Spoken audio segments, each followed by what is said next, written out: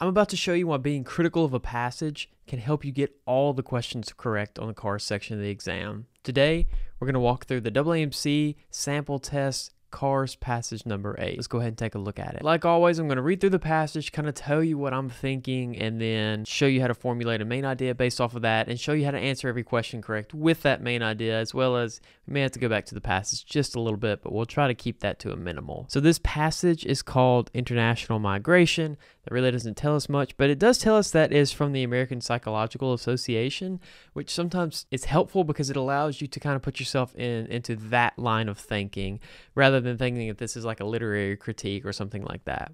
So let's read this passage, see what they're telling us, see what the main idea is, and see if we can pull out some of the tone and some of the arguments as well. This passage says, to immigrate is to be extracted from one SES and inserted into a different one. The change projects immigrants into a new hierarchical distribution of power, privilege, and prestige that embodies systematically differentiated conditions of life. Okay, so they're being really wordy right now, but what they're essentially doing is they're just kind of telling us what their definition of immigration is. And it's moving from one SES to another, and it involves a lot of other factors here. And that's kind of what they listed. The consequences are many. Our understanding of one important consequence derives from epidemiological findings that repeatedly demonstrate an inverse relationship between SES and psychological problems. The stability of these findings has endured through 3 generations of successively improved studies that have increasingly focused on an explanation of this reason, or of this relationship, sorry. So it seems like what they're saying is that immigration, they give us a definition, and then they tell us that there's a lot of effects of it, and then they kind of repeat, seriously, there's a lot of effects of it, and then they tell us that the big one is that there is an inverse relationship between SES and psychological problems. And they say that this is the one that's been studied the most, but they keep telling us there's a bunch of them. Going on, it says social stress explanations are particularly relevant to this focus because they document the structural distribution of stress in the environments into which immigrants are inserted. Thus, one study indicates that the magnitude of social stress in the United States, as measured by an index of desirable and undesirable life events, is not only related to the usual way to SES, but increases geometrically as social status declines. So they're essentially saying here that social stress is the metric that they're going to use to measure the psychological status of the immigrants, and that there are studies that are showing that they do struggle, and that struggle changes geometrically. And then it goes on to say that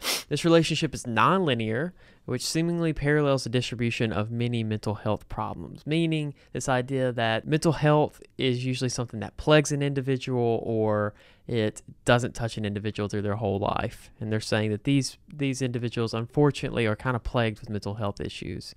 At the bottom of the stratification heap, any source of stress tends to be pervasively disruptive in its effects.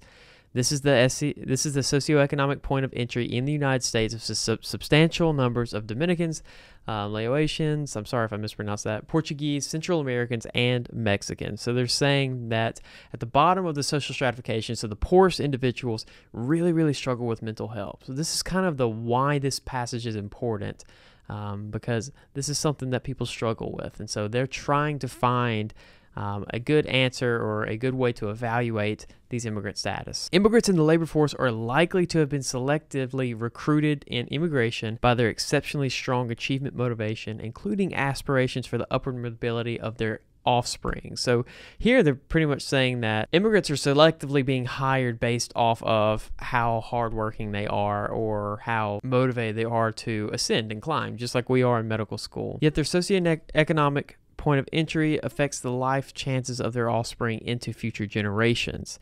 So one person can make a change for the rest of their lineage. Even so, the effect of this transfer within families of socioeconomic advantages or disadvantages is not constant from one generation to the next. The continuity of status attainment depends, among other things, on the economic climate of the host society. So they're saying that there seems to be some relationship between a parent's SES and the child. You know, you can make a difference that goes on to help your generations, but it's not necessarily causal. It's not completely 100% indicative. It goes on to say, in fact, new arrivals are often downwardly mobile in their occupation, sometimes undertaking employment that differs qualitatively from the work for which they were educated. So sometimes they come over here and they actually have to take a job that they are overqualified for.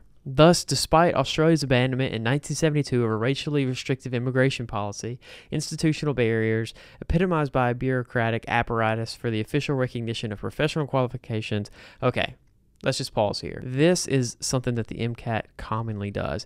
They're using this specific story, and they're using these words that do and should create like a visceral reaction in us, like racially restrictive, institutional barriers, these harsh words, and they want you to latch on to this right here, this one example. But I want you, as I read it, I want you to I'm challenging you to kind of zoom out and think about where it fits into the bigger picture of this whole passage. Remember, I want you to be thinking of a main idea yourself as I'm reading through this. So we're kind of talking about how immigrants are struggling to adapt, and there's a lot of social stresses associated with them. We talked about the main one that is associated with it. But then now what we're really doing is we're listing additional ones that also kind of explain some of the difficult psychological adjustments that come with immigrating to a state. Thus, despite Australia's abandonment in 1972 of a racially restrictive immigration policy, institutional barriers, epitomized by a bureaucratic apparatus for the official recognition of professional qualifications, kept immigrants from exercising their skills, thus diverting their human resources from their objective in immigrating. So they came over here. Say there's a doctor in the UK that wanted to go to Russia to practice medicine in Russia. I don't know. I'm just spitballing places. The doctor that's leaving the UK gets to Russia and says, hey, I want to be a doctor for you. And then they say, oh, well, we'd really rather you be a janitor, Good Will Hunting style. And he's like, okay, well, I really came over here to be a doctor, and now I'm downwardly mobile. So that kind of sucks. And that could cause some psychological issues, obviously, if you feel like you left a place to go somewhere else and then you get to that final destination and you can't even do what you came there for. As a result, substantial numbers of professionally qualified Chinese and Indian immigrants reluctantly opened small businesses in Brisbane and Sydney. Downgraded from careers in medicine, teaching, or accountancy, they sold newspapers, frozen seafood, or real estate. So that was just an example of what I just gave you an example of. So ask yourself again, how does this all fit into the big picture of the passage? And it's saying that one of the other stressors is this downward migration, especially when you're looking forward to getting to your final destination and practicing your career of choice there. Reading on, it says, examination of discontinuities in SES contingent on immigration justifies the conclusion that the customary stress assessment models do not provide an adequate explanation. The failure of such models to exhaust the possibilities for psychological research on immigrants is clearly indicated by research on the value of biculturalism. So they're just saying that the previous studies that we've done have identified one of the major problems, but they're not encompassing enough. Aside from the socioeconomic and cultural environment of immigrants, their feelings of satisfaction and renewal are also relevant to their adaptation. Learning opportunities emerge as new social institutions interact in myriad ways with the psychological responses of immigrants and unforeseen problems that often give rise to flexible responses. So this seems like we're kind of spinning it towards a positive light. In fact, many of the reluctant entrepreneurs in Australia subsequently came to enjoy the freedom and independence of being their own boss. So I want to give you a little MCAT tip real quick, and then I'll summarize this paragraph again. Anytime that the MCAT has like a transition phrase, a however, or an in fact is the one we see here, or therefore, something like that.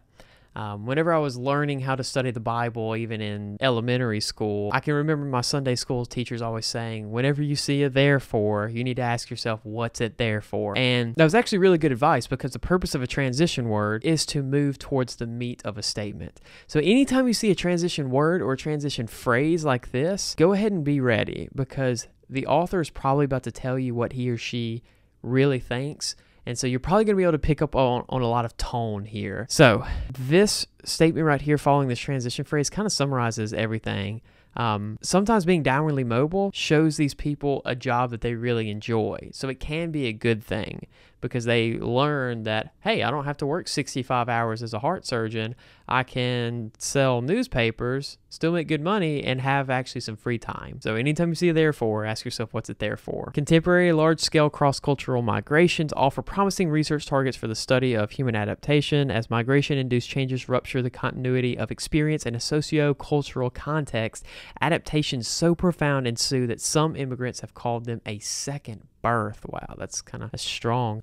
As currently formulated, social stress models of adjustment are not adequate to account for the complex exchanges between humans and social organizations involved in these changes. This is kind of weird because it seems like they almost summarize this in like a pseudo main idea here. So for my main idea, I wrote immigrant social stress is multifaceted. And I gave myself a colon and then I listed those facets. So socioeconomic status is one thing that is indicative of social stress. Motivation is indicative of social stress. Downward mobility plays in social stress, and increase in freedom actually helps with your social stress or your adjustment to immigration. So this is kind of a unique passage because my main idea here is essentially just me stating the main idea and then listing those facets. So everything you see after this colon is really and truly an argument. It's not the main idea, but because I could do it so quickly, why not, right? Why not go ahead and list them out? This is like what, 8-10 words, something like that. So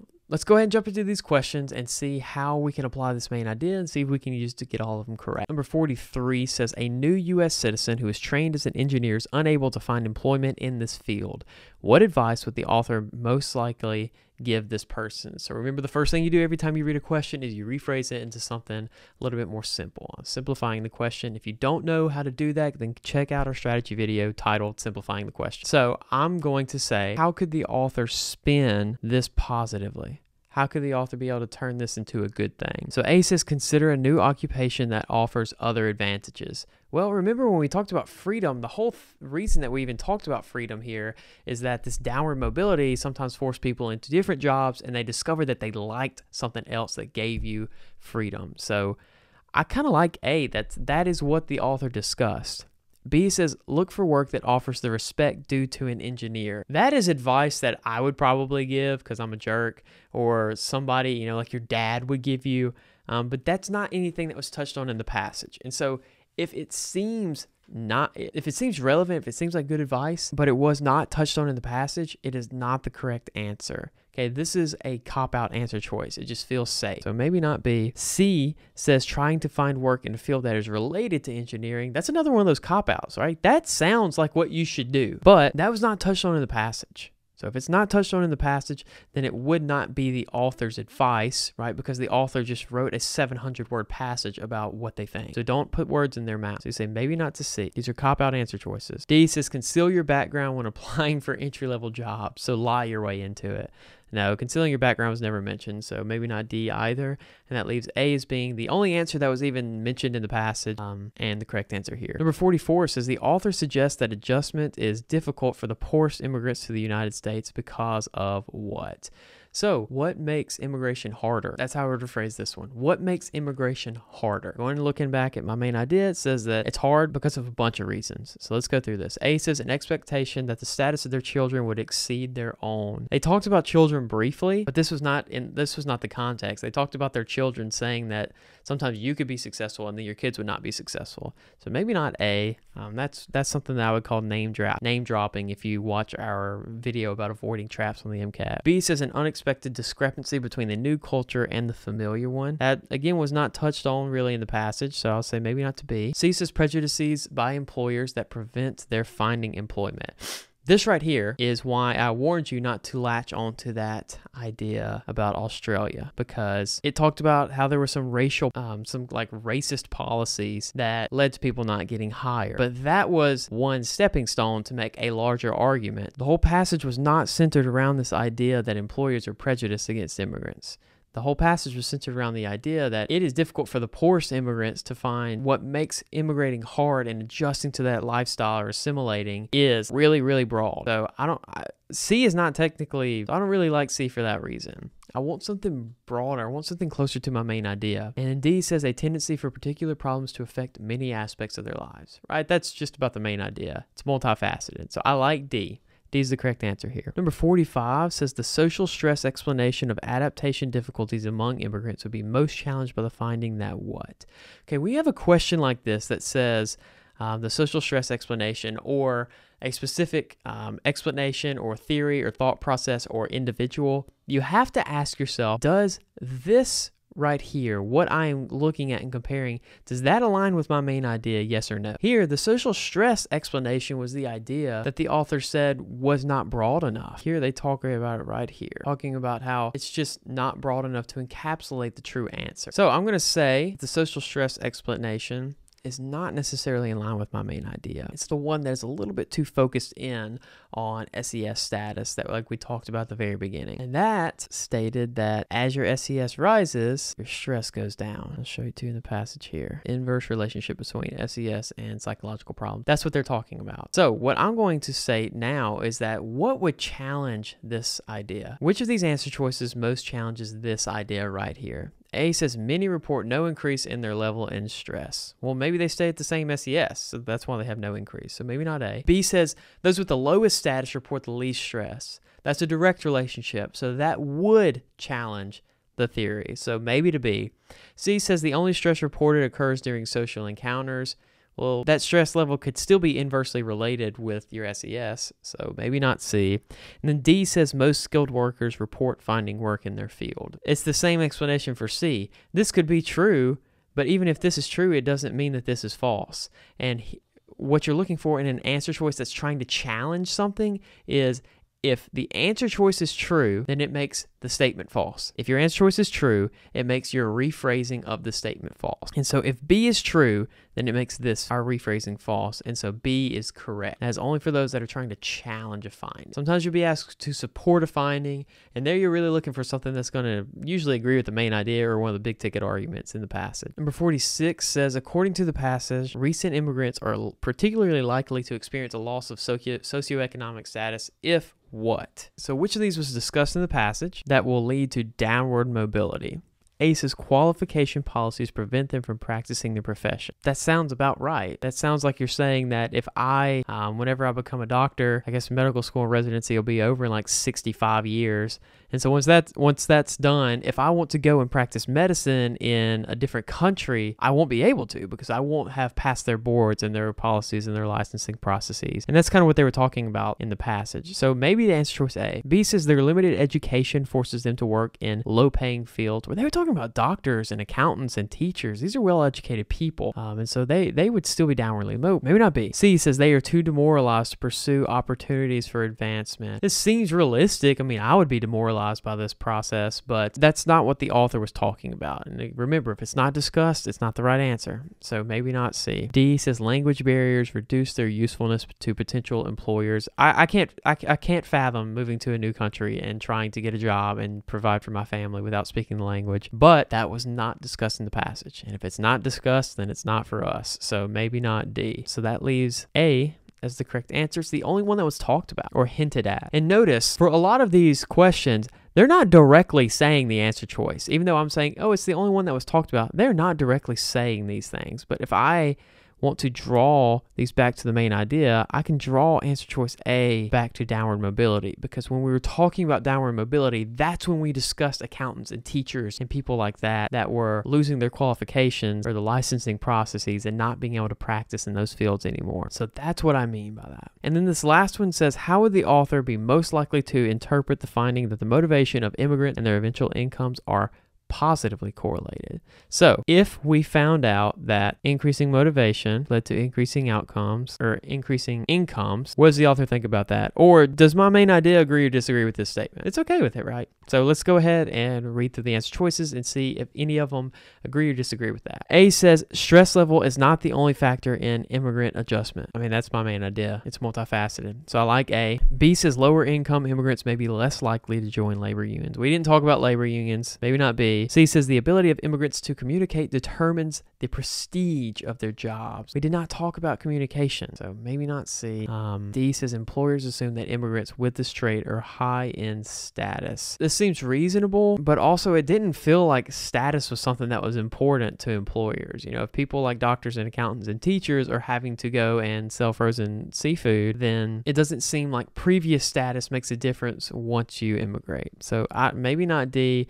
Again, it's not something that was really, status wasn't something that was really discussed. And so that leaves A as the only correct answer, and it is in line with the main idea. Thanks for watching the video. Make sure to like and subscribe, and I'll see you in the next one.